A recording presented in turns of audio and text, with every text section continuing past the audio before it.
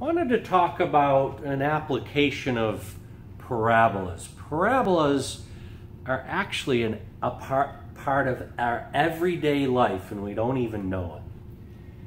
I'm going to consider a couple of examples. Think of a satellite dish. Yeah, some people get TV that way. They have the shape, and up here there's this arm.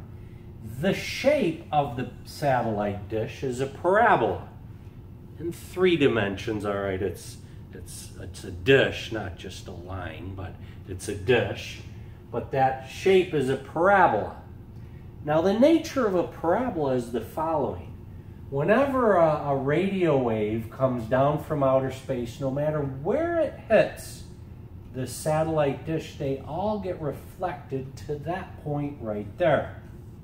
Doesn't matter where it hits it, that's what happens. They all get focused to that point right there.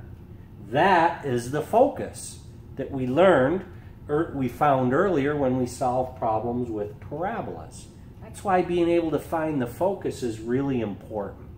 But what happens is the radio waves come down, they all get focused to this right here, and then they go down the wire and to your TV, and you get to be able to see TV, watch TV. Now let's think of this backwards. Let's say we got a parabola this way. If you look at the headlight of your car, the silver part on the inside, the lens, that shape is a parabola. Nowadays, the engineering's pretty involved, and a lot of times there's many parabolas within the lens, but they're usually, the shape is a parabola. If this is the focus, that's where your light bulb will be. When you turn your light on, it doesn't matter where it strikes the shiny part of the lens. No matter where it strikes it, it's going to go straight out. And that's why you get to see at night when you drive down the road. It's because of parabolas. Yeah?